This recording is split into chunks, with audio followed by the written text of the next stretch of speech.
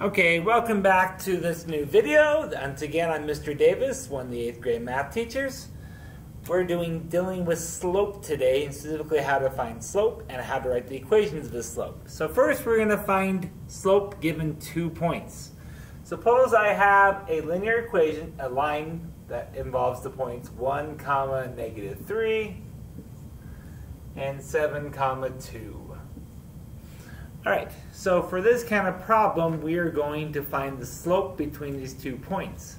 There are a few methods to do this type of problem. One method we did last time, the previous video, and the Delta Math assignment, is that you had to you graphed the line, graphed the 2 points, then made the line, then counted the slope triangle to find the slope. Alternatively, you can also just subtract, because the rise is the difference in the y values, the run is the difference in the x values. And remember, slope is rise over run. So m, lowercase m is mathematics for slope, is the mathematical symbol for slope. It's not entirely sure why, but we use it. Some of my students find it amusing to think of m for mountain. Mountains have slopes. Whatever. It's not actually why it's called slope. It's not entirely known why. Anyways, the rise comes from subtracting the y values. So I'm going to do this way to this way right now. You could also go the other way. It doesn't actually matter. 2 minus -3. And then the run is the difference in the x values. I'm going to do 7 minus 1. 2 minus -3 is 5. 7 minus 1 is 6. Ta-da! That's your slope, 5 over 6. Now, one thing that might come up when you're doing your problems is that if you did it one way, you would get, like, if you did it the other way, you would do -3 minus 2 and 1 minus 7 if you did it left to right. This still works, it just that means you have to simplify at the end. -3 minus 2 is -5, 1 minus 7 is -6. That simplifies to just 5 over 6, because negative divided by negative is positive. Now, if you end up with a fraction that's not simplified, you're going to have to simplify it in the answer, such as 2/4 simplifies to 1/2. Okay. So that is how you find the slope between 2 points with subtraction. Our next problems is we're going to figure out, given a slope and a point, how to find the equation of the line.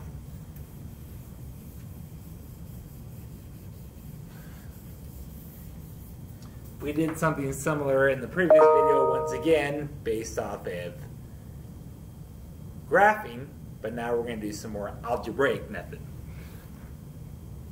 So suppose you know a line goes through 6, 5 with a slope of 4/3.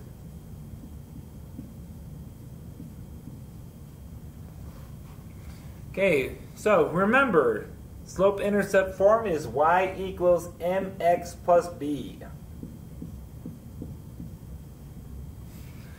Now, if you listen to the last video closely, I said y and x represent infinite points. And that's true, but in this case, we're going to solve for b using just one point, the point they gave us, 6, 5. This is an x value, this is a y value. So I'm going to plug the x and y value in and the slope in to solve for b, and then make it more general. Y is 5, m is 4/3, x is 6, and we don't know b yet, but we'll find out. Sorry. Alright, 4/3 times 6, I just crossed out 3 for no apparent reason, but doesn't matter because 4/3 times 6 is equal to 8. And we still have the plus b. To solve for b, subtract 8, just like you would for any other equation. b equals -3. We solved for b, but that wasn't actually my answer. The question was, what is the equation of the line? So, the equation of the line is usually in the form y equals mx plus b, so y equals m, which is 4/3, x plus b minus 3. That is your equation. All that stuff is a process, but this is the actual equation, which we can now graph, and you can check your answers too. If you graph this, it'd go through this point with that slope, just like we did last time when we were graphing. All right, so that's how you find the equation given a point and the slope, and we found the slope given 2 points. Now we're going to combine those two methods, the two things we just did together, in order to write the equation given 2 points.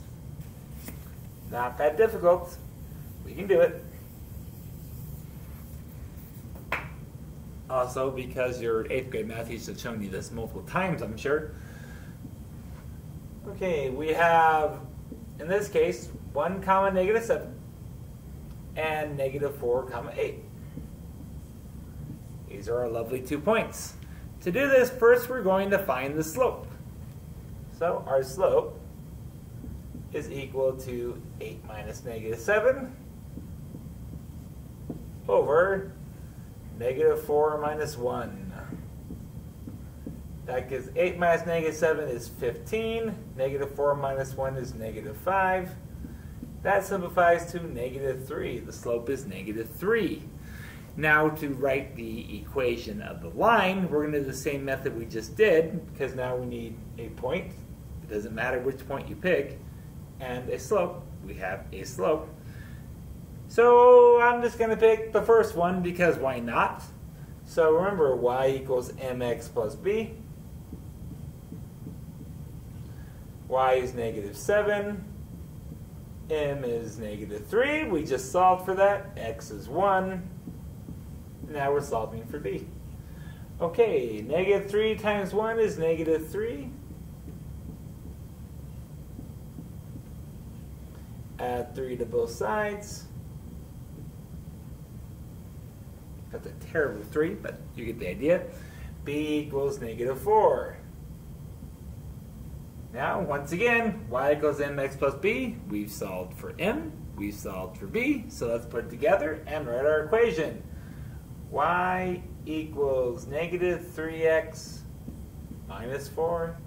And that is the answer you would put into your Delta Math in order to say, ta-da, I did it.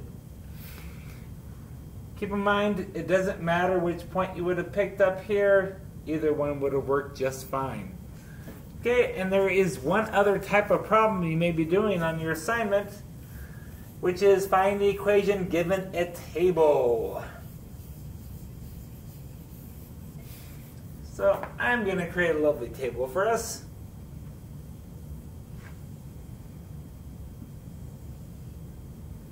An XY table. Sometimes tables are vertical, sometimes they're horizontal. It doesn't actually matter. 0 comma negative 6 and 1 comma negative 2. 2 comma 2. 3 comma 6.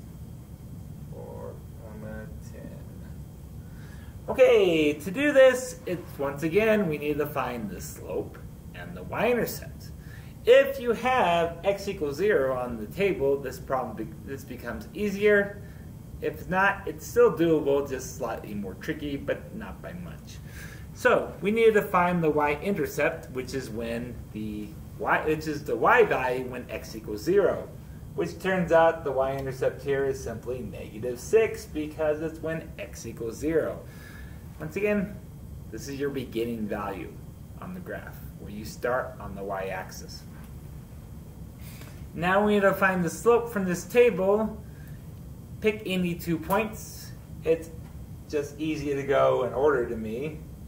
The x goes from 0 to 1. That increases by 1. Negative 6 to negative 2 goes up by 4. Remember, slope is rise over run. Difference in y, which is 4. Difference in x, which is 1. 4 over 1, which is simply 4. Your answer becomes y equals 4x minus 6. You could have picked any 2 numbers to find the slope from in there. Doesn't matter. You might have to simplify at the end, but that's okay. Your mathematicians, we can do it. No problem. Once again, this is review. But if you have any questions, feel free to contact your teachers or me, Mr. Davis. I am once again richard.davis@slcschools.org. We can do this. Relax. This is doable. Thank you.